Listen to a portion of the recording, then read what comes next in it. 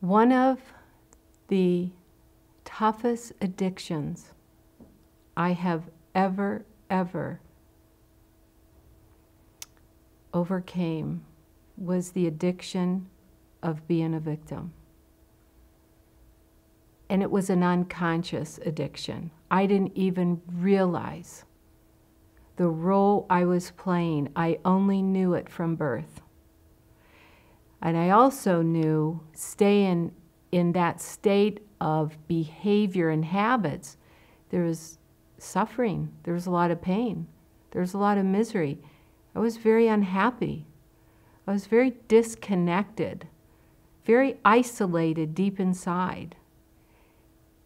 Honestly, I did not know how to get out of that web. But through experience after experience and my soul desire to say, I want to be happy. I want to know what it is to feel peace. I want to know what it is to feel joy. I want to know what it is not to be a doormat and so darn codependent. Wow. And the greatness of the spirit world will always answer our deepest yearnings and desires. Coming off that drug of being a victim gets filled with creativity, giving back, fulfillment in life, creating and following the passions of our heart, never ignoring a hunch. Never ignore a hunch. Follow your gut, follow your intuition. Turning that bleeding heart into a royal ruby, a heart of just such strength and love. And true love does take strength. It takes action.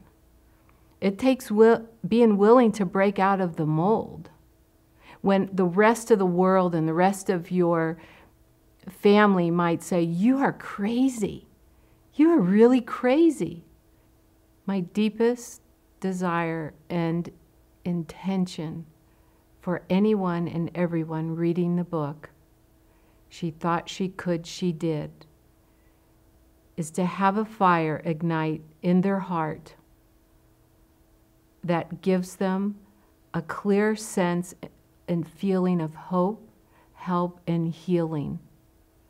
That wherever they're stuck today, they will be unstuck tomorrow. There is direction.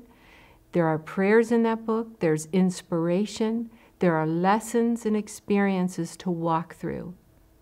That I promise you, in reading the book, by the time you're done, you will have feelings, a change of awareness. You will transcend your old self into the most authentic, beautiful being you were here to be.